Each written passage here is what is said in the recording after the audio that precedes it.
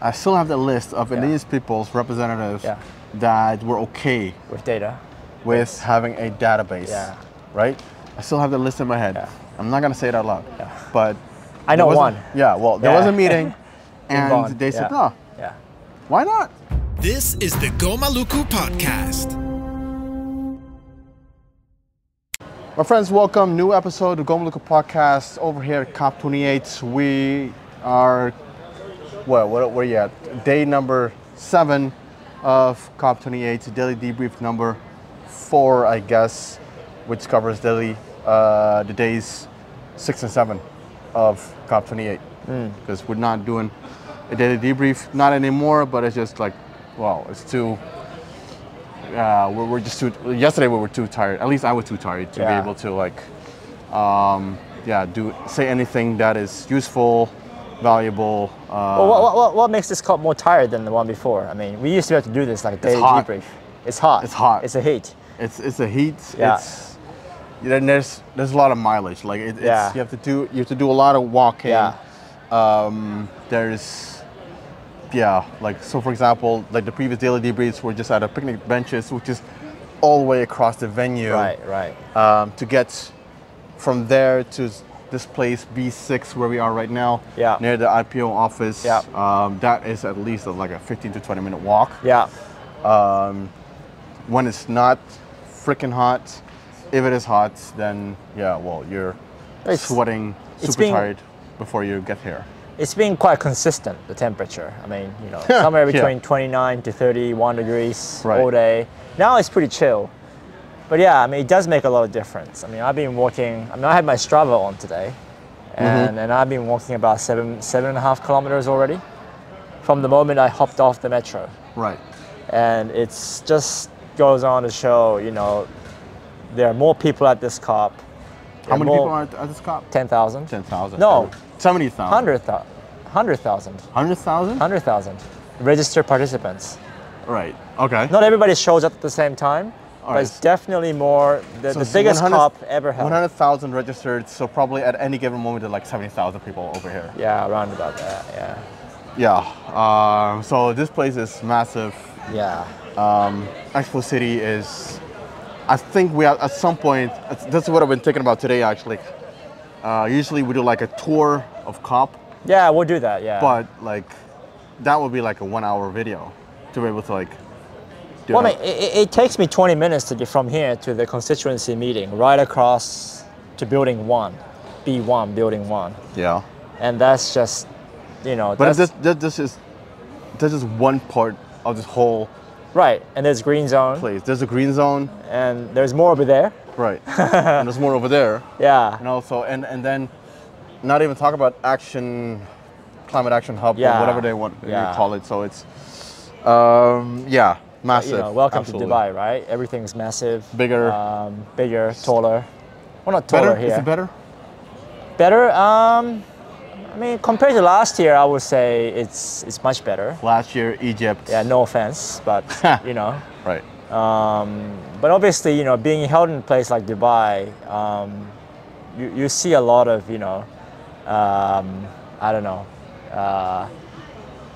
like space, you know. Like we are at the furthest corner of the city, right? Like outskirts, like edge of the outskirts.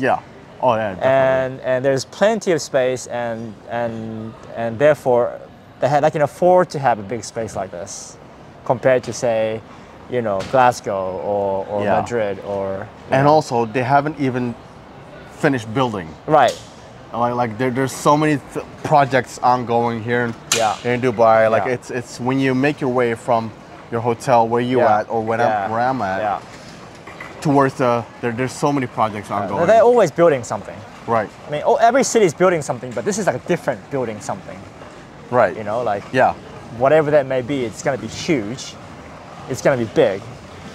Big and huge, same thing. But it's going to be, you know, it's one of those grand projects. Like the Burj Khalifa, it's like the tallest building in the world. I assume.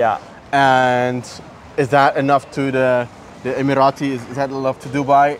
Absolutely not. Like they thought the Dubai airport was small, even though it's one of the biggest airports in the world.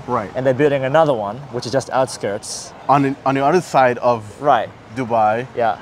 Just because, yeah, they feel Just like because. it. Just because. Just because. You know, and then there's in Dubai Creek they're now building, which is going to be like 1.8 kilometer high building. Yeah. Okay. That's pretty tall. 1.6. Yeah. So then just to by comparison, Burj Khalifa is like 800 meters, something along those lines. Right. So it's like almost double. Yeah. So this building it because they I don't know, they feel like it. They create. The Dutch were good in creating land from the sea, and these people are like building dikes and keeping things above water. But here it's like aiming for the sky, like aiming for the moon. Yeah, and then like you have the palm one, and the other one is bigger. Yeah, and then you have like an entire like map of the world. Island. Yeah, it's insane. Like I don't know what is next. It makes you wonder, right? What is next? But this is just Dubai. Not even talking about Abu Dhabi or any other of these other 5 Emirati. So I guess the idea is that, you know, there's so much going on, so many people, big space, and all of these kind of contributes to this fatigue that we often feel, but a little bit magnified at COP. And, you know, right now I just feel quite empty. I don't know, like there's empty. Not soulless, but it's like.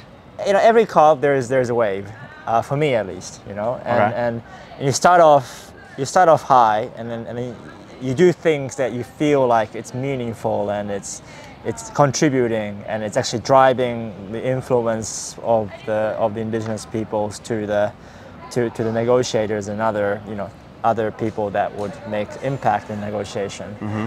But at the same time, but you do have this low where you feel like there's nothing going on, you know, like there's nothing you can do, feeling, and just kind of sitting around and just kind of go off the rhythm. And then once I go off the rhythm, I feel quite hard to kind of get back on again. All right.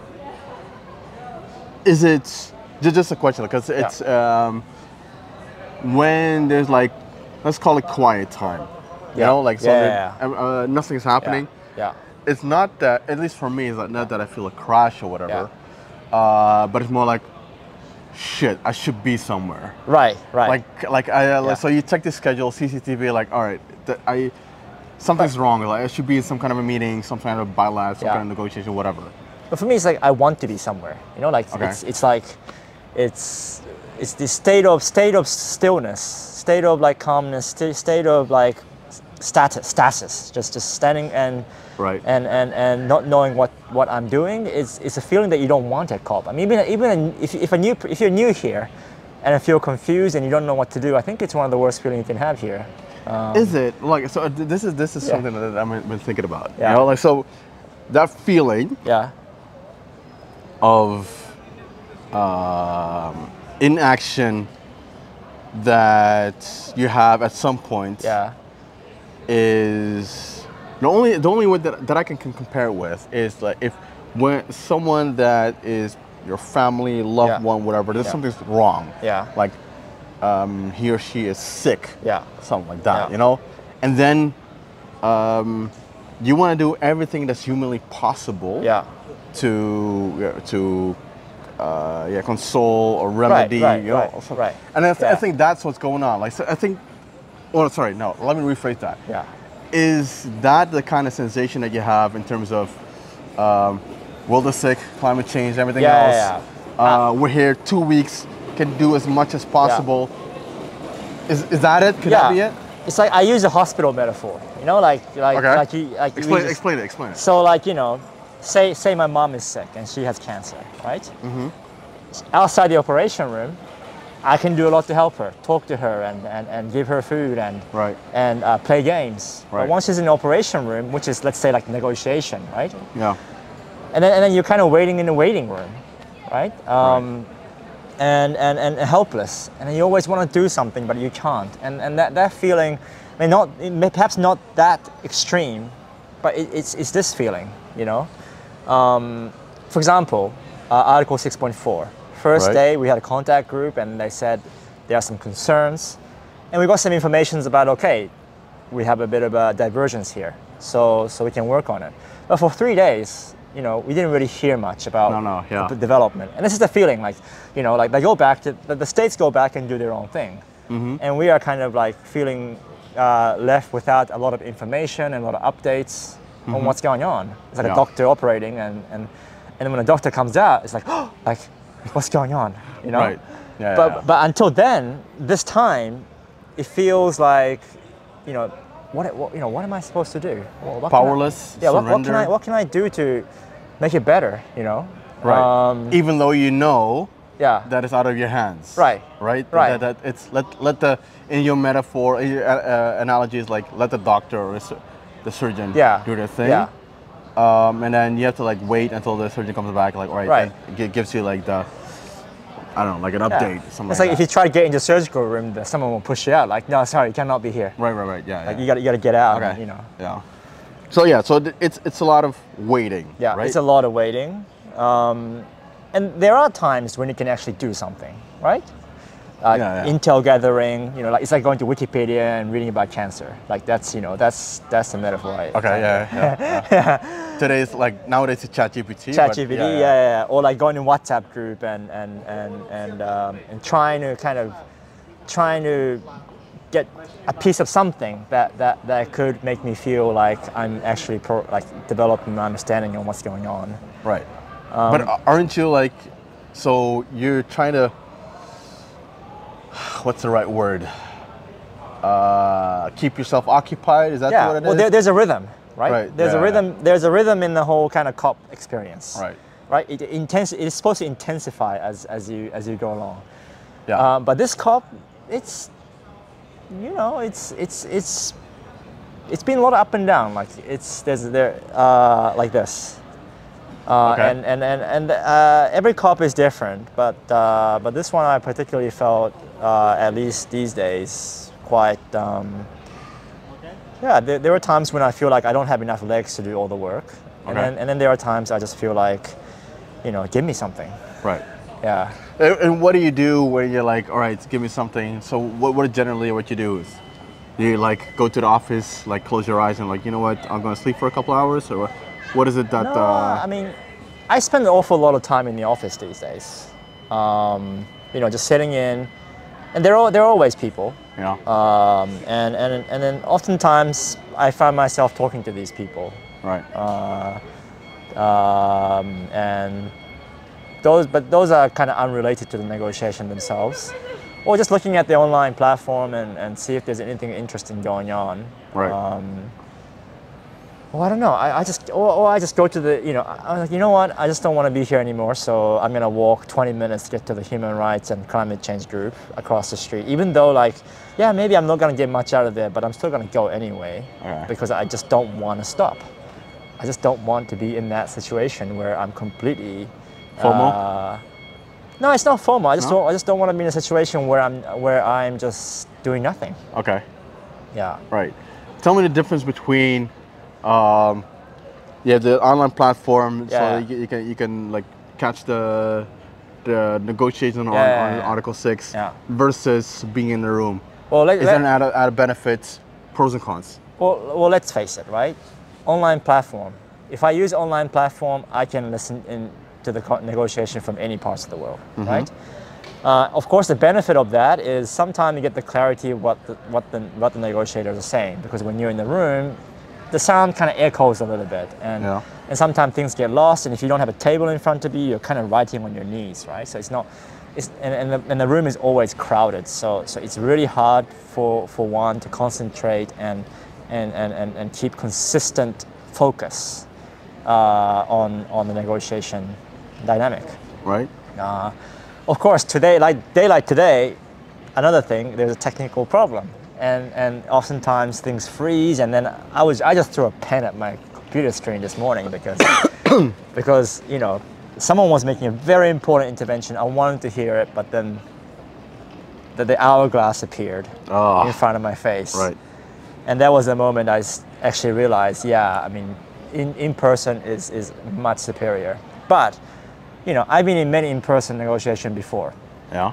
And And obviously, depending on the format, you can actually see a lot of what the negotiators are kind of the dynamic, because there's some plus alpha factor that you cannot pick up just by looking at the virtual platform, because virtual platform only show you the person's face, Okay. right? And you don't get to see the dynamic of the atmosphere, the people's reaction, people's emotion to what that specific person is saying.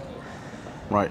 And of course, we had this situation in the first day when I was observing the negotiation in the virtual platform, but the chair of the meeting gave observers time to speak, right? And then there were no indigenous people observers who are there and willing to speak. Yeah. There. So that's, and I think that's a big missed opportunity. Okay. I would say. So the presence in the room is always crucial, regardless of whether there is an offering of the virtual platform or not. Right. Well, in addition, I always prefer like being in the room. Like, I don't care if they web stream or webcast like 4K or 8K, whatever. Dolby surround. Like it's like you said, the camera focuses on the speaker and you only see that. Yeah. Whereas I'm much more interested in seeing how other people respond. Yeah. And you don't see that from your, even though you have like a 43-inch TV or whatever, like you monitor, you don't see that. Yeah. And particularly, like, unfortunately, like the setup in these negotiations is like school classroom format, like rows and rows and rows. So you do not see people's facial expressions, especially when you're like in as an observer, like all the way in the back. Yeah. And you only look at people's, the back of their heads and their shoulders, so you only see that. Yeah. However, and if it's like, if in a circle format, like in... Absolutely. It's, if in one of those rooms, like meeting room 4 and some of these other rooms, you can actually see people's facial expressions. And like, I had this conversation today with some youth reps about like, all right, how do I prepare for negotiation and everything else? And then and one of the things that I said was like, when, let's say you're talking, and I'm observing, then I don't need to talk to you. Like, I know that you're talking. So like, it is much more interesting to like, whilst you're talking, like, all right, how is Chile responding to what you're saying? How is Norway responding? Or is there a response from Japan? Verbal, visual, body language, all that stuff. That is so much more interesting to me. That it also like, it's part of the kind of like the profile that you have of persons, parties that might not be like a deciding factor, but it helps you, or helps me at least. All right, you said something, and at that point, Chile was like very uncomfortable, or Peru looked at you like in total disgust. So that registers for me, because that to give you a very, very good example, like last night when they went like overtime on so many negotiating streams, including agriculture. And that was one of those those rooms where they sat in like a square format. And one of the G77 plus China reps, can't remember which country that was speaking, and so everyone was looking at in that direction. But like, it's not interesting because I know that person is speaking. So you look at the other direction, and then you see like some other countries like, what the hell is he talking about? Like this. So that's interesting to me, to as to know what the even though I don't track agriculture. But to know a little bit the dynamics, landscape, and all those things. So that's one of the reasons why it's, for me at least, like it's in person trumps virtual. I guess there is also two examples that I have in my head that would probably support your argument. One was the transitionary committee, in Abu Dhabi last month. Right. And this whole movement of people that you don't see on the video, right? So you see the speaker, but behind speakers there are so many delegates who are kind of moving from one place to another. Maybe one party's heading over to another party, negotiating and talking, and then you kind of wonder, and then you have more context around. Okay, so this statement was made, and all of a sudden, the room started to move, but you don't really see that in the virtual. And another example is when we were in Sharm. We had a negotiation at 2:30 in the morning. Right. And there were many delegates who weren't paying attention because they are human, and at the same time they are also very, very exhausted and tired, and at that time we were there to see it. But when some statements are being made which are of concern to indigenous peoples and civil societies, and then you look around the room and everybody's not taking any notes or reacting to it, like you say, then being in the room allows some of us take action. Right. Whereas virtual, then like you have nothing, you can do nothing about it. Describe to me then. All right. Let's say that we agree that like there's added benefit in well, there's more benefit in being in a room, obviously. Yeah. However, you can also be in a room and just paying attention. Yeah. But when something like that happens, that you described, what was the like what? Tell me the steps that you went through from like the observation, like they talk about rights of indigenous people, for example. Yeah. You see them like doze off, and like what is the process that you go through? Like, all right, get up, go to them, and what do you say? So we had a team of 3 people, and it was actually 4, and then you decided to. I decided I had to go. Yeah, you had to go. You had to go. You tried your best to delay your flight, but that let's not talk about that. Yeah, but yeah, I mean. Our task before us that was given by you was very clear. Defend the paragraph, which references human rights. I don't know if it referenced rights of indigenous people, but it definitely referenced human rights or some kind of safeguard language. And we were there to defend it until the end of the consultation, at least. So what happened was around 2:30, 3 a.m. in the morning, there was an intervention, and I won't say which country it was, but there was an intervention from one country that decided to kind of challenge this paragraph to be deleted, and we heard it, and then so my assumption was, well, that should kind of provoke some kind of response or emotion or like writing something. Yeah. But it didn't happen, and the speakers list kind of continued. Yeah.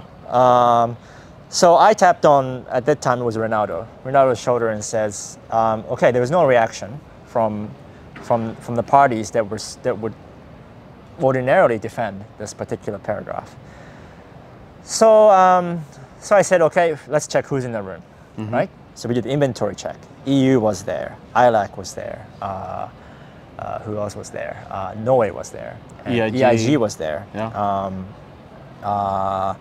AOSIS was there. So I'm not particularly a kind of guy with a nerve to walk up to the delegates, but we had Ronaldo, who was who's very much good at this stuff. Okay. So I asked Ronaldo, hey, can you go around the room just to make sure that they heard the intervention. Not that reiterate the position, but they heard, and then they understand what this particular country was objecting to. Yeah. So Ronaldo was like, sure, he would go around the room, and then he reported back and told me that, yeah, like they were kind of like they were one of them was not paying attention. And then once that happened, actually, I don't think any party members in the room realized that there were observers sitting in the negotiation. Up until that moment. Up until that moment. Right. And maybe, I would say, we were kind of like, well, were we actually allowed to go around the room and talk to the parties? But that's perhaps another question. But we had the opportunity, so we did it. And then we started to hear interventions led by the EU, and then obviously I think the EU understood that we have actually communicated concerns evenly across the parties which would defend this particular paragraph. So a number of interventions followed and they have indeed highlighted, we support the EU's comment on this particular paragraph. Right, because like if we do not say anything, then the co-chairs in this case assume that it's fine. Like silence is fine. It's consensus. It's consensus, if there's no objection, then they would assume that.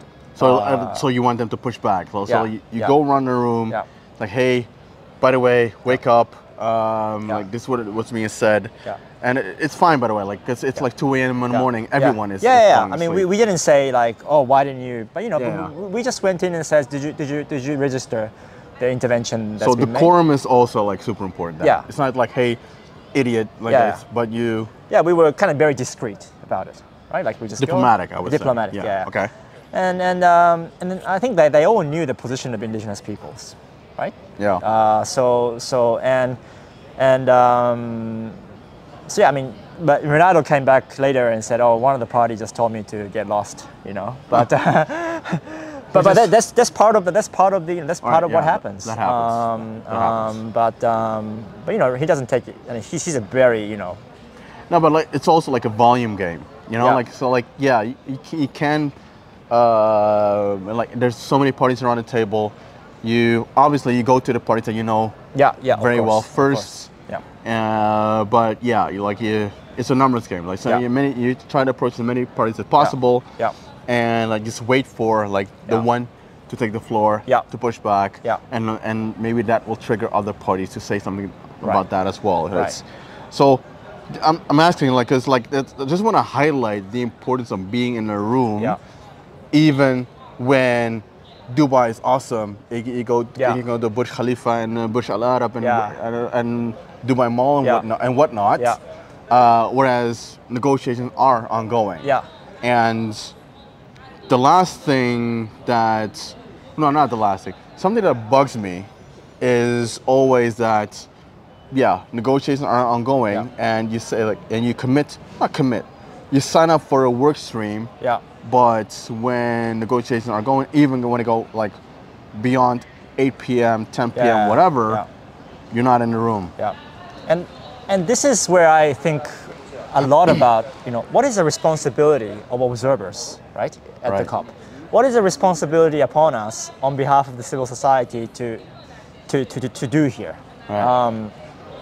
And so when I was in this room, which was deciding a very important the very core of the Paris Agreement, the carbon market. I mean, I don't want to say core, but one of the fundamental pieces of Paris Agreement, carbon market. And I was just astonished that in that meeting there was only 4 of us. And then we felt like, oh my God, like it all comes down to this. It all comes down to this. And then just remember how many observers have signed up for this COP. And they're asking for better participation. They're asking for more spaces for observers to observe.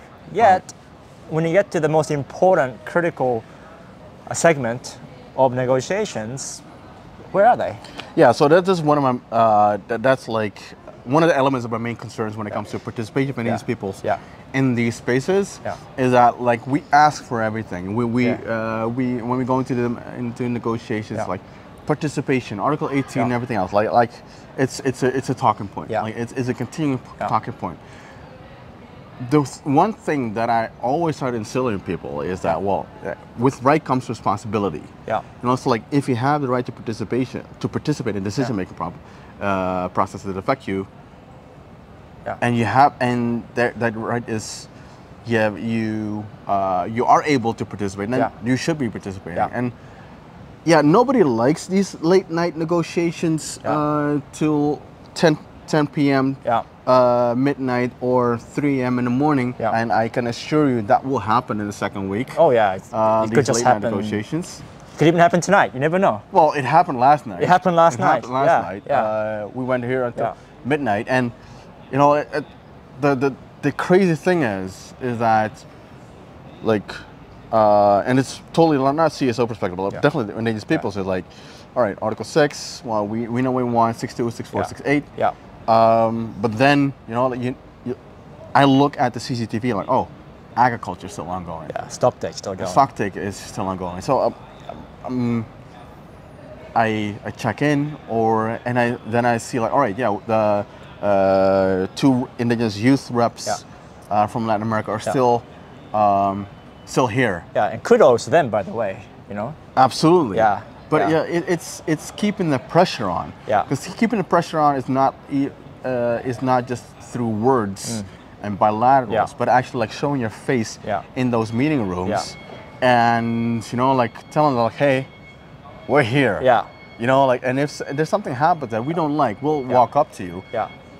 And the flip side of it is also like, if something happens that we like, we'll walk up to you and like say like, hey, thank you. Yeah. You know, like, and those are things actually, because you need to, one is to like to put pressure on them, but also encourage them. Yeah. You know, so, and it's something that is kind of like bugging me is that first day COP, and this is every year that I went to COP. First day COP, everyone signs up for a working group, work stream, very ambitious. Yeah. But then like the first meeting happens, and you already see like, all right, people dropping off. Yeah. Yeah. And then when it comes to like late night negotiations, and then like sometimes like I text people like, all right, hey, contact group starts at 8. Anyone available?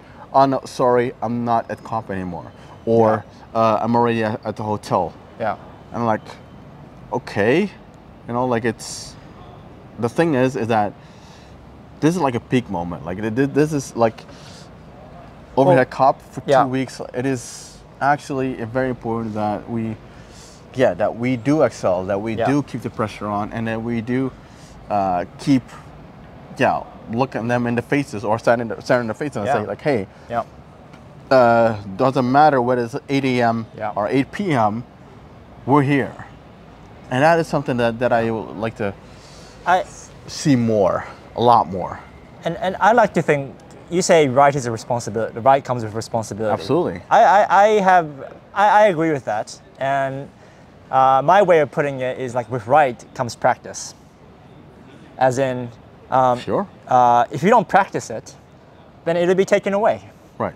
You know, if we don't practice the right to be in the room at 2 o'clock in the morning, well, the secretariat's just going to assign a smaller room. Oh, we don't need a bigger room. We thought the observer will show up, but they didn't. Right. So we're going to just pack everybody in a small room. And then if we do decide to practice it later, it's like, oh, I'm sorry, the room is full. Yeah. Or you know what, late night, the observer's not going to be around anyway, so we might as well call the meeting like a closed meeting. Yeah, so same thing with Indigenous Peoples' right to self-determination. Like, you don't ask for it, you claim it. Right. You know, and that is something that is, it still hasn't instilled in people. I think it's in a way that I wanted to see in the negotiations. Like, well, hey, self-determination is something that you claim. So you show up to those meetings. Yeah. You well, any rights, right? Like you even human rights. But it's always like when it comes to sovereignty, self-determination, like people talk about it. You know, like there's like, we have the right to sovereignty and self-determination. Yeah, I get that. Yeah. Like I'm one of the proponents of that. Yeah. However, it's not something that you only claim when it when it suits you. Like it's so when it comes to these negotiations, you do show up. Yeah. Yes, it takes a long time, like and it takes a while, or it goes well into the night. But hey, you know, like you sign up for this. But you know, you also represent you also work at the Pledge of the Caucus, and you represent them in a various capacity, right? As an Article 6 head. So not only the self-determination of your nation, but self-determination of all, like, you know, peoples or the peoples who are represented in this caucus. So it's so there's more than that. You know, like you have to think about everybody, everyone who show up, and they all have their demands and wishes, and you can't just work for yourself in a way, or for your nation. I mean, you try to, but at the same time, you have to think about all other kind of.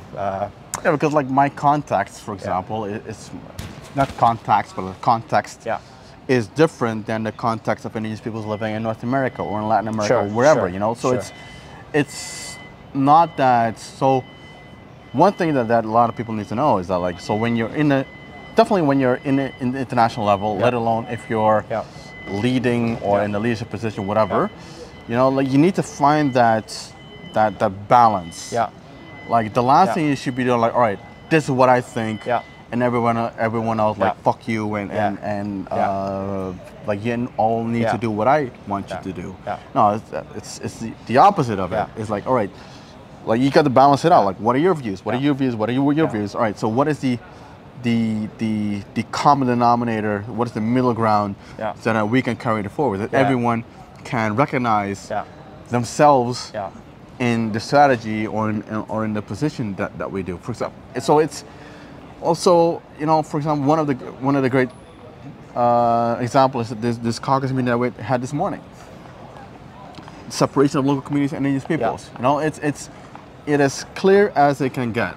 You know, like it's the caucus wants it. You know, and like people keep dancing around the issue. Some people. But it's clear that this is what the caucus wants because it recognizes the dangers of the conflation of indigenous peoples and local communities. And then it is okay, like there's some reference to local knowledge systems in the Paris Agreement. There is something going on over there at the CBD. However, you know, like you do see the danger. And like sticking to the letter of the law, for example, the Paris Agreement, try to do as much as possible. But also post-Paris, we did start to capitalize INP of indigenous peoples. You know, so there are things that are necessary to push for, to improve. Because if not, then it will usurp or water down the existing rights that we already have. You know, so it's like the core of what I'm kind of trying to get to is the mandate. You know, like, so the caucus decides. The caucus is pretty much unanimous about, like, that this needs to happen, but there's still like a resistance from a few to push this forward in the way that the caucus wants this. So that's one of the things that I'm concerned with. I feel like it's a discussion that also requires. I mean, you know, we clearly heard today that, you know, enough time has been spent on this, right? Something has to be done. But at the same time, caucus is also a space where I guess you have people new to the discussion coming in. So of course there has to be some time to discuss it in the caucus. But obviously there are so many other things that's going on during the day that makes it very difficult to kind of utilize that time to discuss something as important as this. But you know, so we're starting to. But the reality is that this language of, say, indigenous and local knowledge is coming up in different work streams within the Paris Agreement, from global goal adaptation to 6.8, GST, and agriculture. And obviously, it's hard to determine what is the source of this particular issue. Who pushed it? Who pushed it? But at the same time, it's also a result of perhaps the people who are responsible in looking after these different work streams have noted, but haven't really reacted to it. Right. So now, like, we're at a situation where you know, yesterday, for example, we went to start. You started covering different topic, right? But how does it work? Because first of all, like you're supposed to focus on Article 6, right? Yeah. That's what the caucus has mandated you to do. Bestowed upon me. Bestowed upon you. Yeah. But then now, like people come and go. Some people might have already left. We don't know. Mm-hmm. But someone has to kind of has to address this issue. But you don't have the caucus mandate to say go into global someone else's kind of turf basically. Yeah. But again, like I said, it's not very working out very well in terms of coordination and advocacy. No. So what's your kind of next few days, right? This is crucial. How are you going to kind of report to the caucus, or how are you going to try to kind of get the people to understand like this is a big issue, because if you don't do anything about it, then it'll stay, right? It'll get adopted, and at some other places in some other time they're going to use this language. Exactly, because like so right now how it is written is like indigenous knowledge and local knowledge. Yeah. And it's trying to mirror indigenous peoples and local communities. Right. So first of all, like when it comes to just the way I see it right now, like it's fine if you talk about knowledge. Yeah. The problem is when you talk about rights. Yeah. Then there needs to be a comma or and as appropriate, all that stuff. Legalese. Yeah. But you do see as of late, and I mean as of late, like this COP, that when it comes to indigenous knowledge, there's also local knowledge. Yeah. The question is like, what in the world is local knowledge? Right. And also like I understand local communities if it's within the spirit of the convention of the CBD. Yeah. Like in these local communities embodying traditional lifestyles for conservation of something blah blah blah. Yeah. Right. That is clear. Yeah. But so they're trying to abbreviate or like make it short to local communities. Yeah. All right. Still murky, but I get it. Yeah. But local knowledge doesn't make any sense. Like if so local knowledge, it implies that there's also global knowledge. Right. So and then what is it then? Yeah. I have a local knowledge. Right. Yeah. About this place. Yeah, but like, what is then global knowledge, and where's the line between? Yeah. Anyway, that's a whole different conversation that doesn't make any sense. Yeah. But it's not specific enough to be comfortable with. Yeah. Yeah. So the thing is, the thing that I'm concerned with is that not only that, but also that it pops up everywhere. Yeah. It's that like I just glance over the decision text of agriculture, and glancing over is like Command F, indigenous, all sort of shit, local knowledge. All right, and then with agriculture adaptation, GGA. So like Command F, local knowledge. Like what in the world's going on? So like the way that I addressed it is that all right, I do it in a caucus. Yeah. So of course, like I do Article 6, but then like what I did was like I grabbed one other stream and said, like, hey guys, I just want to flag that this is going on. Yeah. Also, I do my best to inform the caucus as accurate as possible about a negotiating stream. Yeah. If I don't have anything to say, I will shut up. Yeah. Because the last thing that I want is to make up stuff. Yeah. Yeah. And also give outdated information. Yeah. Because that was happening at caucus as well. So the caucus was presented with information that was as accurate until 4 p.m. Yeah. Well, there was a contact group or a negotiation still ongoing at midnight, and there was still a new iteration to be presented by the co-facilitators of the global stocktake. So like it is super important that when people call upon you to report, that you are able to report, or you put yourself in a position to report, but also like provide the information that. Or be accurate at least, right? It's FPIC. Yeah. It's FPIC. Yeah. So like we cannot ask for or how do I say it? Claim or assert FPIC externally. It will also have to do it internally. Yeah. So because so I expect from a lead of a work stream to present me with the information that I need if there's a decision to be made that is accurate and that is, you know, like according to an FPIC. Yeah.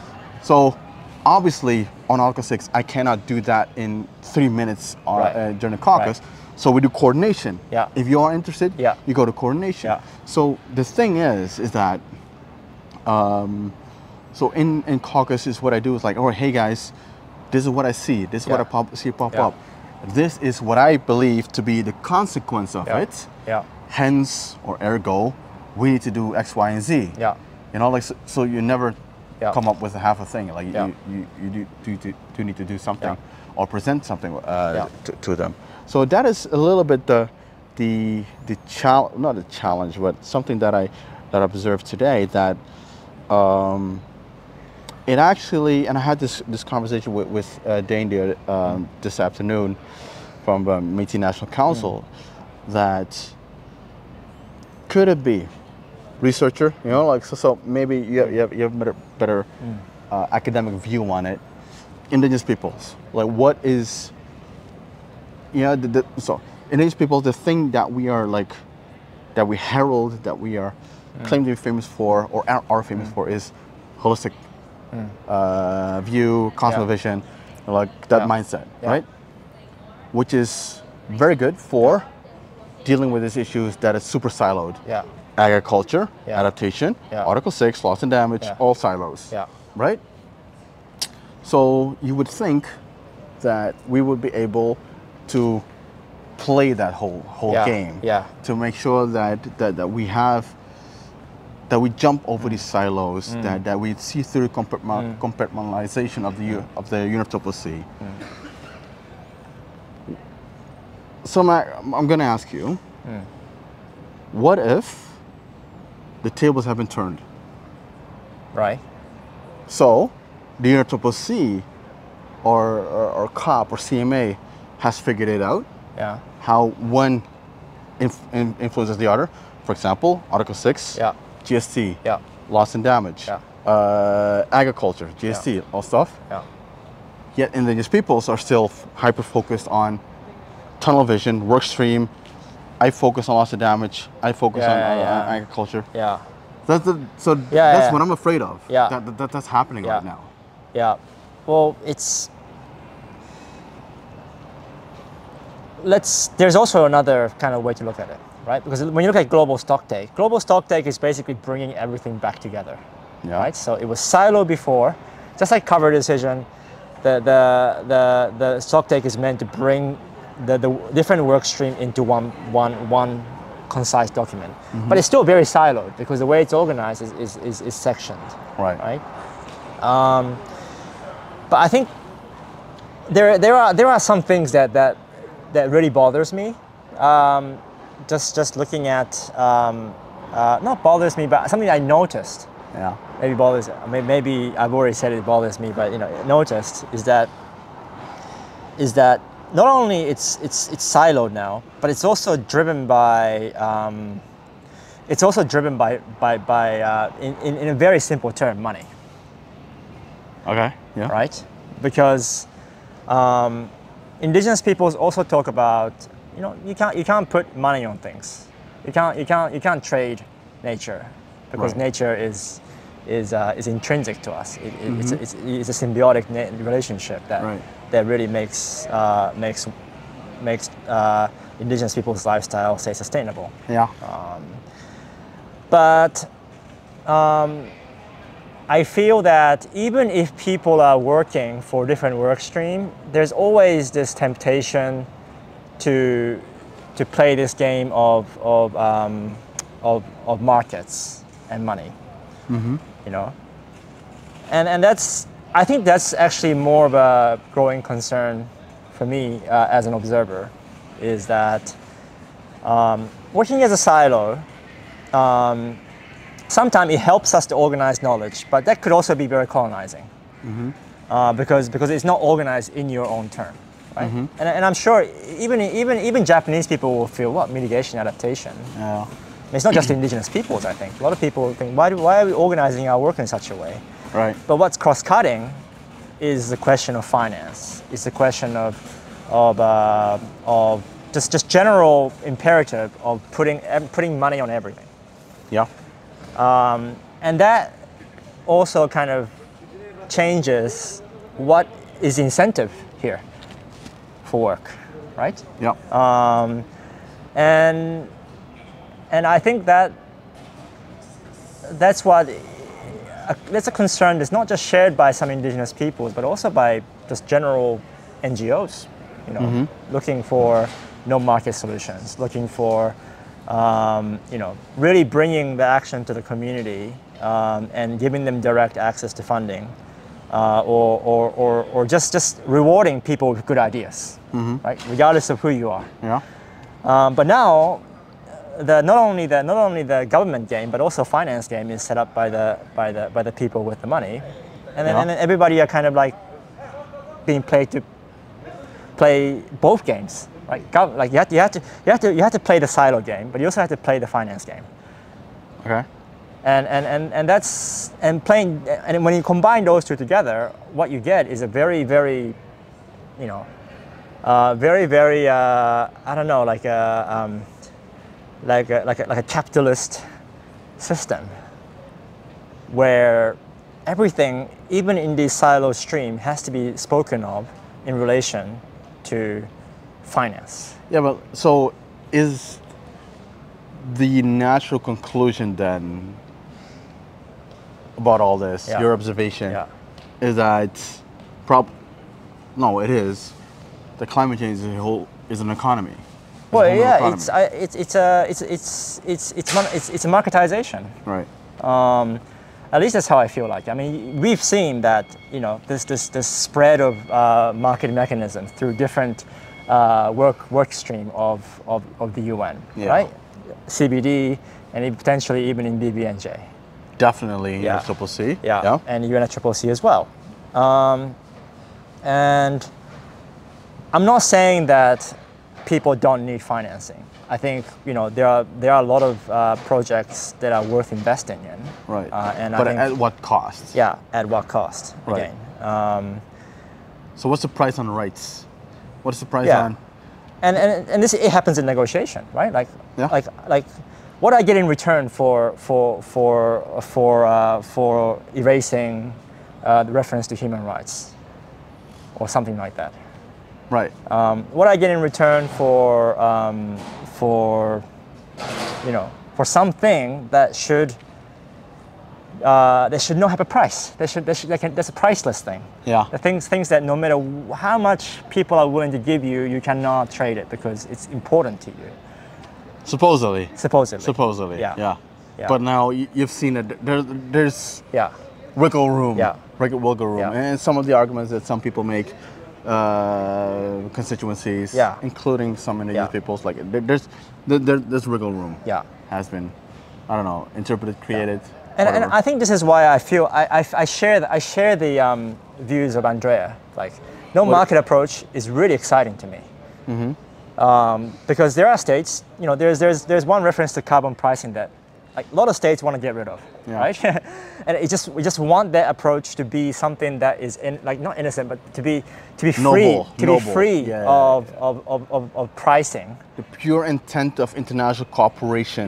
Pure intent of international cooperation, sharing knowledge, and letting people live the lifestyle that they deem sustainable, and then let them practice their mitigation adaptation in their own way. Right. And I wonder, maybe that's what indigenous people might have wanted, like just be left alone and do their own thing. And if there's funding required, then of course there should be a mechanism for that. But I feel like if there is going to be a funding that comes for the non-market mechanism to support these projects. What would you say to people? Because I heard it. Because we've been talking about non-market approach and building in elements of just transition, indigenous knowledge, practices, and ways of knowing in there.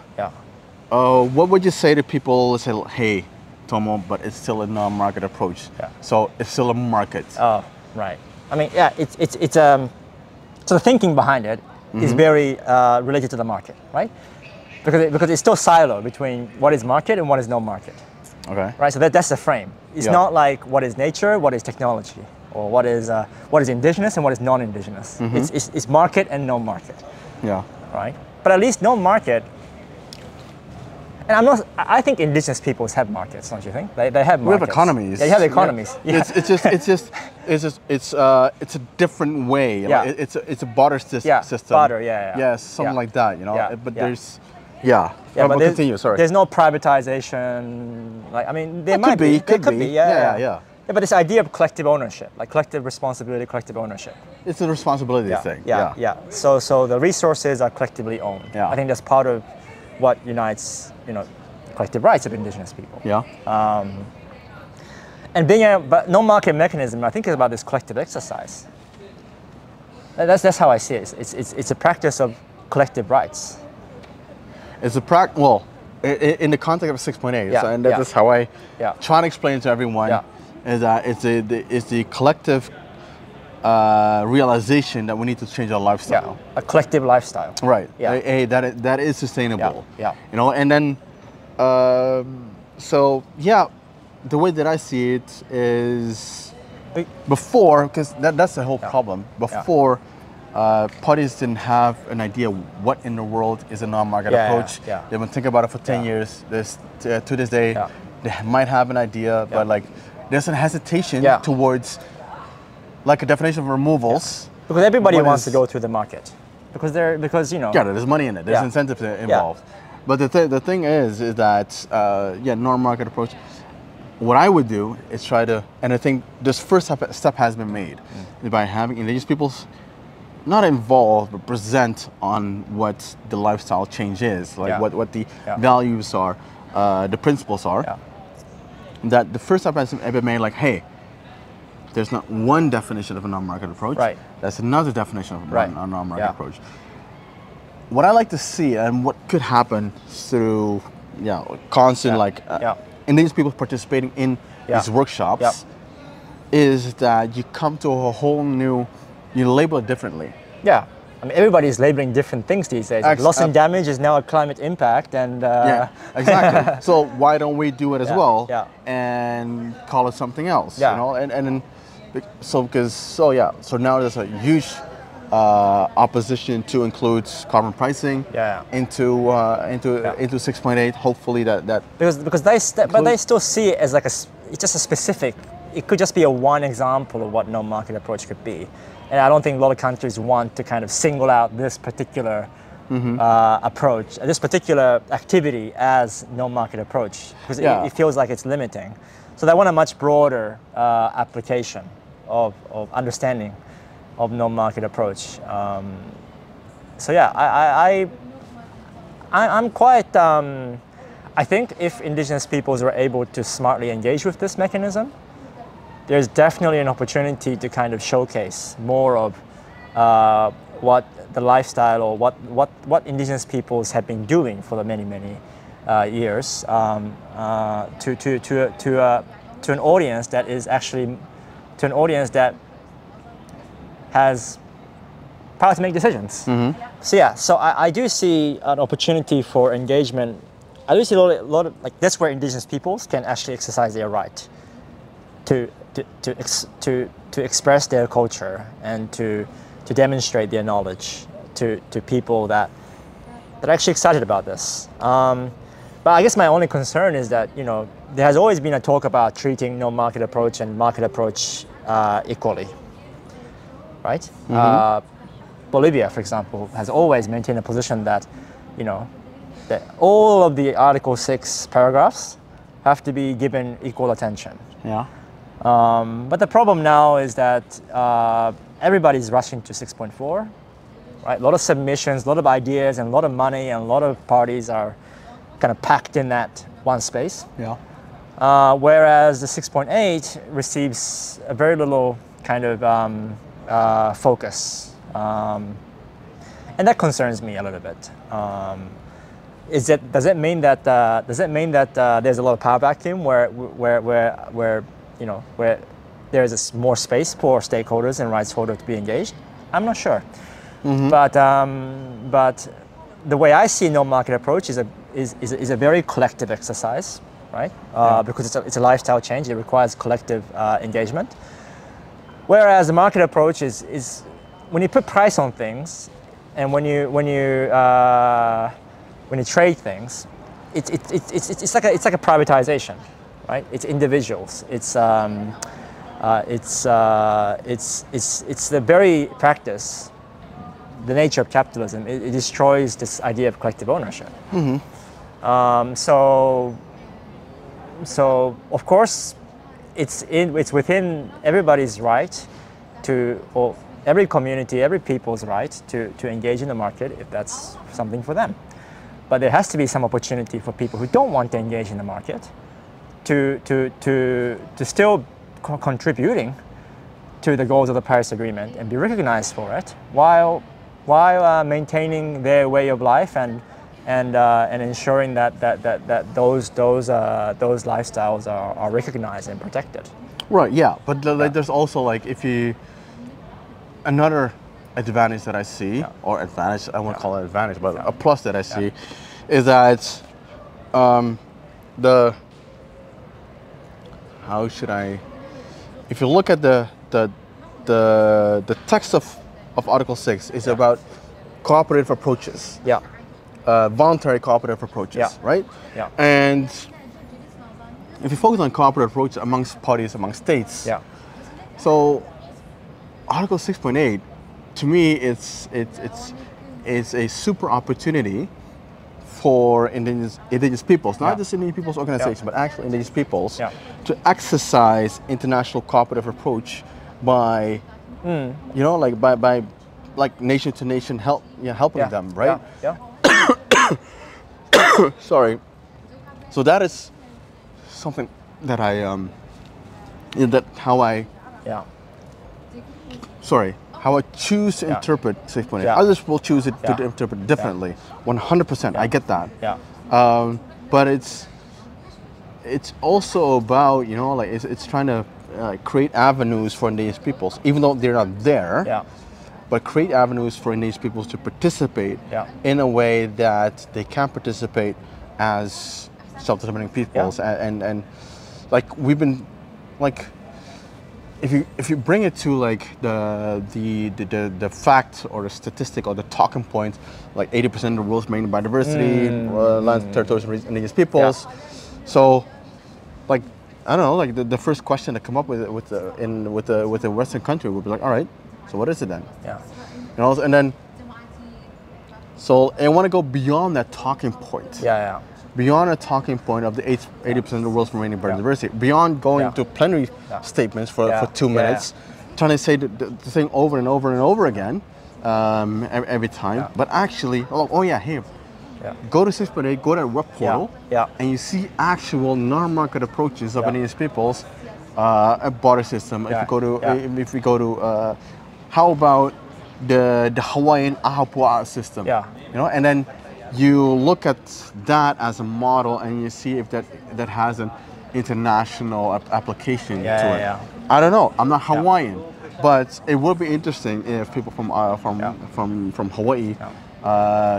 could elaborate further on that. And then there's like a plethora of examples out there, that would be interesting in this whole thing. And the thing is that I'm the first one to say that I'm against a database of traditional knowledge, 100%. I think that's been a position. I mean, the local community Indigenous Peoples platform, right? Well, in the very beginning, the idea was, and I still have the list of Indigenous Peoples representatives that were okay with data, with having a database, right? I still have the list in my head. I'm not gonna say it out loud, but I know one. There was a meeting, and they said, why not? We have traditional knowledge. Why don't we make money out of it? It works for some, I imagine. Exactly, and that is this is one of my main concerns is that, well, if it works for me, then it should work for everyone. But that's not the case. So it's but the carbon market assumes that, right? Well, there's a straitjacket rules for... but and also like people that say like, well, a database of traditional knowledge is fine because, traditional knowledge is public knowledge anyway. yeah, that might be in your situation, but not in my situation or anybody else's situation. So, yeah, so with the initial idea of the platform, absolutely not going to do it. Yeah. But like this is a non-market approach. Is because there's so far not as much interest into it. For example, in comparison with 6.2, 6.4. Yeah. People still trying to figure out what a non-market approach is like. So we still you can still shape that. You can still shape that. You can still, we're still in the design phase. Yeah. You know, and then you can bitch and moan about like how wrong UNFCCC is. Yeah. And there's a lot of merit in that in that argument, and I would agree like 99% of it. Yeah. But you know, there are Indigenous people that want to participate. Yeah. And it's up to us. That's how I see it. Is to create the framework. Yeah, they can safely do it. And this is where I go back to my own kind of point about with right comes practice. Grievance and appeal mechanism. Yeah. The parties asked, what is it? What do people want? Right. They have given the opportunity for stakeholders and Indigenous peoples to make an input. And if they don't use that opportunity to define, to set the tone on what the mechanism is or can be, then they're going to create something that you don't want in the end. Yeah. And I'm sure, you know, when Glasgow, it's great to be in a phase where people are asking, what is it? Right? It's like the most simplest question, the first question you ask to anyone, like, what is it? What is this? Yeah. Right? And this is where, same as the BBNJ, like, what is it? What is it that we're looking at? And then you are in that negotiation from the very start, correct? So, and then you are able to kind of have the seat to kind of explain. Yeah. And then as a result, some of the things that are in the text reflects some of your understanding of the topic. Yeah. So this non-market approach has been, it's been established in Paris, so it's been 8 years, but they still, you know, for better or worse, asking themselves what exactly it is that we're talking about. And I'm really happy that Andrea and the chief and Victor and others were able to kind of leave that, leave that print in that, because it comes out as a report. Yeah. And that report will be basis for something else. And I think that was like, that really gives me, as long as Indigenous peoples maintain their engagement, that gives me a lot of optimism. It's also something, because like it probably could be part of it. Yeah. Is a lot of these things, you cannot conceptualize it. Right. It is very hard to like put your teeth into like what is adaptation. Right. Global goal and adaptation. Yeah. Agriculture, maybe. Yeah. Definitely difficult to, carbon markets. Yeah. 6.2, for example. Like, a lot of people don't even know what they're negotiating. No. But the thing is with 6.2, like, of 6.8 is, and I'm not trying to like be the, like, I'm not trying to fetishize it. Right. Like, oh yeah, it's going to end all be all. Yeah, I don't want to be like a hype, but it is a hype. It is a bit of a hype, but it's a bit of a, but you want to show the potential of it. Yeah. And it has potential for Indigenous peoples to demonstrate. Yeah. Not to like talk about the abstracts, the statistics, but to demonstrate what you cannot do in agriculture, what you cannot do in adaptation, what you cannot do in GST, for example. Yeah. This is actually like, all right, how do you do it? Yeah. And that is what I think it could be an exciting thing for Indigenous people to start like putting their teeth in for the next couple of months or a year. Yeah. It's like, all right, so how do we give this whole thing hands and feet? Yeah. How do we present another definition of a non-market approach that actually falls in line with what countries like Bolivia have said or tried to push for when this was negotiated. But do you think Indigenous people can come up with a definition of this so-called no-market approach? I think that we shouldn't be trying to come up with a definition. Okay. Just keep it. Neither. We just show it. Or we can show what is not. Perhaps. Yeah, exactly. Yeah. Like it's just about showing what we do, how we do it, why we do it. Yeah. You know, and then I think a definition will emerge by itself. Yeah.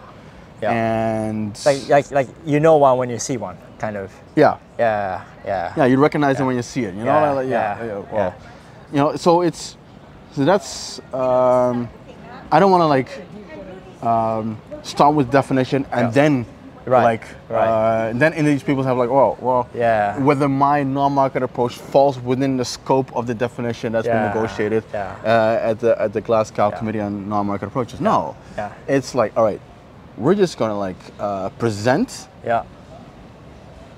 demonstrate what it is that we do and everything else, and then makes it as crystal clear for parties as well as Indigenous peoples. All right, so this is what it's not, what a non-market approach is. So there's no crediting involved, all that stuff. No trading. Right, so actually there's principles involved. Yeah. The currency is principles. Yeah. And not, I don't know, dirham or carbon whatever. Credits, carbon credits. And forest trees. Yeah. Exactly. You know, so this is what it's not. So that's how you can like scaffold your way towards a definition. This is like just like understanding. Right. Yeah. Understanding of what the concept of non-market approach is. Yeah. You know, and then maybe we shouldn't even be calling it a non-market approach at that point. But do you regret that we didn't? Well, the Article 16 in general hasn't really engaged with the Article 6.8. No. No. No. I get it, like, because we at the beginning. At the big. Yeah. No, I don't. Like it's always easy to reflect or linger to the road not taken. Yeah. You know, like, oh shit, shoulda, woulda, coulda, all that stuff. Yeah. Absolutely not. It's with the information that we have right now, we're able to, and the people. Yeah. This is not like serendipity, but it's actually like it had to be this way. Yeah. So 6.8 is now we can give it more meat than that we did in the beginning. Tell me how you found out about that workshop and how you organized it, because it wasn't in my radar, at least when we were thinking about Article 6, because because for the last two COPs and even at the beginning of this COP, we always focused on the market mechanism. Yeah. But suddenly, I found myself seeing. Andrea and you and others engaged in the Article 6.8 workshop. Mm-hmm. So tell me how you got there. Like where did it start? Actually, I was kind of a frustration. Yeah. To be very honest, it was frustration. Sorry. Right. So we have the Article 6 and loss of damage advocacy team, and we're preparing for COP. Yeah. And then, like, all of a sudden, like, this just transition position paper came in. Yeah. And I'm like, Article 6 and loss of damage, they're like huge topics, huge monsters. Like, why in the world would you also saddle us up with a huge monster like just transition? Yeah. It's like I don't know what to do, but like it's there needs to be a position paper and and that's the thing, like it's. If you're a team lead or whatever, like you try to accommodate. Yeah. You know? So, all right, let's continue working on the language, and they kept continuing working on the language. I needed to find a place for it. So I looked at the just transition work stream and the just transition text that Indigenous people were preparing. Yeah. And I looked at it like they're not matching. Yeah. Like this what we're advocating for in our position paper on just transition is totally different from the just transition what UNFCCC is looking at right now, which is the workforce. Yeah. I'm like, well, if you want to talk about that, go to ILO. Yeah. Not to Indigenous peoples. Yeah. So I was like, all right, so what is the right host or monster, if you will, for just transition? So then I can't remember. Oh yeah. So then I walked back to because I had to do a presentation to students at Yale. Yeah. about Indigenous people's participation in Europe diplomacies, and the way that I teach or explain things is like using analogies. Yeah. So, I went through the analogy that I did for Article 6 and ended up at 6.8, like change of lifestyle, and then like the light bulb moment came. Yeah. Like, oh, hold on, change of lifestyle. And that's pretty much what Just Transition position paper is advocating for. Yeah. So then I really went through the decision text of 6.8. Yeah. And then I saw, like, in one of the preamble paragraphs, like, about the Just Transition. Like, all right, so there's a hook in there. Yeah. And and then you see like this workshop, and you already know that there's not necessarily a definition of non-market approach. So opportunity. So that's when I said, all right, hey guys, I think I found something where we can build in elements of just transition in non-market approach and demonstrate it. So not just like, hey, into textile negotiation, but actually demonstrate it through presentations and everything else. So that's how, and then people, it's also like, one thing is to have an idea, but also it's like, know how to sell it. And who is like your first adopter, like, all right, who's the first one to adopt it? Like, so, and then, so you talk about it, and then obviously Andrea, like, she hopped on it, and I was like, sold immediately. And I think that's what other people are like seeing as well. Like, hey, like we can intervene, we can show, we can demonstrate, and there's no confrontation. There's no confrontation of like, well, this is outside of scope or whatever. No, this is a non-market approach. So there's no way that they can counter that. Because first of all, they have no idea what it means. And second of all, the only ones that know what it means are Indigenous people. So like, all right, so it's. I think I'm not Nostradamus, but like I think within the next couple of years, you will see that build up. Towards a non-market approach, knowing what it is, trying to explain what it is not, give it as a comfortable framework, so that does not include carbon crediting and all that stuff, and then you go into that international cooperation aspect. So if you get that, and then obviously, like if you like 30,000 review. And you look at like how enhanced participation process is advancing within the UN, the international cooperation part. It can be very exciting. So that's how I try to look at 6.8 in this case. Then what is your fear? Like, do you have any? That I'm so out of tune with what 6.8 is that I'm like the Madrid scenario comes up. That's my biggest fear. But so far, like we're okay.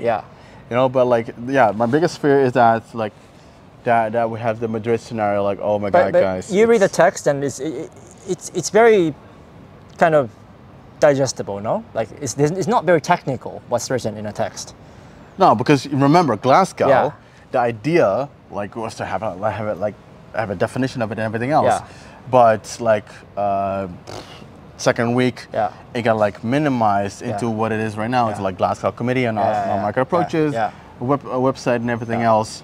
So there was an attempt to operationalize it in a way, didn't succeed. So which is an opportunity, So it's. So the curse is also a blessing in this case. At least when I read Article 6.8, it's still, I feel like it's within the bandwidth of the languages that I understand. What about participation? In contradiction to 6.2. 6.2, which was like additionality and transfer credits and double counting. We had no idea. Still don't have an idea. We still don't have any idea.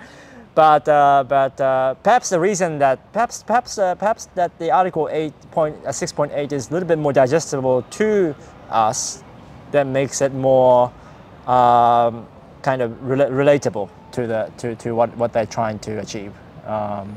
When you listen to Bolivia's intervention, we get that. We get what they're trying to say.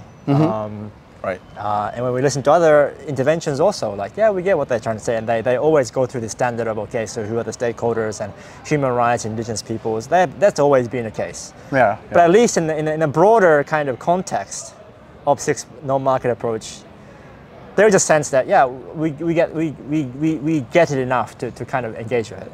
Right. Yeah. All right. So, Yeah. challenge. All right, how should I put it? And this is coming from someone that actually negotiated the platform. Right. Right? Yeah. So, could 6.8 potentially be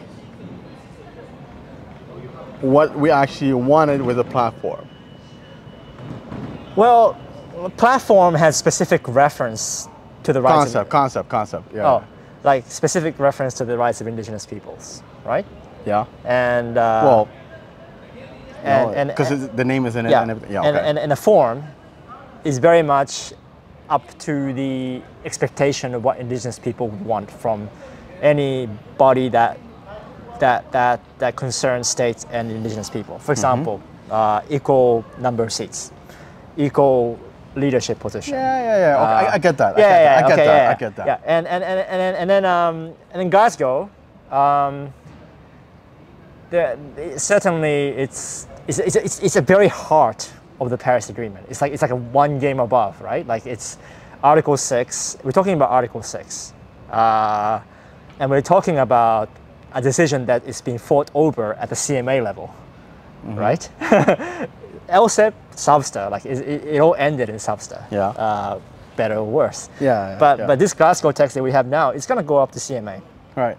And perhaps they'll probably do some emergency operations and may have a completely different text compared to what we are reading right now. So again, we're not sure. And then as you know, the further you go into the COP and then work to, indigenous peoples, civil society will start to lose their seat or position in the negotiation. Okay. So the capacity to engage at this point is probably not the same as what the LSIP was. LSIP negotiation unfolded, and as a result, it's very difficult to know what might come in the end. But answering your question about like, is no market mechanism, is this Glasgow committee, right, or whatever that might come out in the end, is that more ideal avenue for indigenous peoples to share knowledge and policy action and capacity building and all that, then LSEP? To be honest, I don't know. Right. I think that would be my answer. I don't know. But what I do know is that this time, like, certain corners of indigenous caucus is into it. Like it's 6.8 is they're seeing it. And I think if more people understood, what 6.8 could mean, and it's something that has to be explained as well. Okay, what is the difference between 6.8 and LSIP? Somewhere down the road, it has to be explained, I imagine. But learning from the experience of LSIP and its shortcomings and strength, I think indigenous people will still have the opportunity to make something better for this no market mechanism. Okay. Because at one point I think I was concerned that maybe indigenous people will get trapped in the LSIP. Right, this is like all the indigenous people go there. Like a catch-all bucket for these people? Catch-all bucket. Is that the case right now? Well, I mean, the way the UNFCCC kind of refers to indigenous people is LSIP, right? So like, if you want to talk to indigenous people, go to the LSIP. But facilitated working group is not really representative of indigenous peoples. It's representative of indigenous peoples in states, and it's to have the caucus. Yeah. So I think the Glasgow, if a lot of indigenous people go there, then like, hang on a minute, I thought the LSEP was a catch-all thing. Well, I thought if you want to talk to indigenous people, go to the LSEP. But now you have the Glasgow committee or no market approach, and you have the caucus. So there's more present. Like, you're trying to be engaged and present and participating and creating new avenues to make sure that the parties know that Indigenous peoples can participate in different forums is important. Yeah. Right. Good view. The way that I start to not start to see, but that I like to see it is that the LSIP becomes a feature of 6.8. Okay. So like. Right. Yeah. Exactly. Well, like a feature of 6.8. So. For example, you had the knowledge sharing exercise of the platform. Like, all right, cool. However, like that could be like a feature of the. That could be an activity of the non-market approach as well. You know, like that it interacts with one another. Yeah. So it's. I'm not saying that the one should replace the other, but I think definitely it's. If states fail at this point to see the efficacy, or not efficacy, but the how should I get so called, like the function of the LSIP in relation to the agenda. Yeah. I'm not talking about the three function of the platform, but the relation to the agenda. Yeah. This could be it. Yeah. This could be like one of the. This could be like one. Oh, hold on. If it works like this on non-market approaches, let's do something on our agriculture. Yeah. Let's do something like, and then you could. So, as Article 6 is the first through the door. Yeah. For carbon markets, how about 6.8 being the first through the door in terms of streamlining Indigenous people's knowledge and participation? Yeah. And it has a semi-permanent mandate, right? Article 6.8. Yeah. Paris Agreement is a mandate that will continue to that is there until we achieve the goal of 1.5. So it's within. So Indigenous people have been positioned in a better place to contribute. You position yourself. Yeah. Because neither parties nor Indigenous peoples in the beginning did not see like the added value. Yeah. However, instead of like, that's what I see. That's what I mean. Like it's instead of like, oh, platform, this is our place. Yeah. No, you look at all these streams like, so how can I bend it in such a way that it can actually benefit the objective that we have over here at the UNFCCC. Yeah. So like it's, all right, non-market approaches, cool. Yeah. Oh, by the way, we can use it as an avenue too. Yeah. And you expand it, you build it, and that can become a model for further things to be done. My friends, I hope you enjoyed this. Please consider to subscribe, to comment, and to share this video on your socials.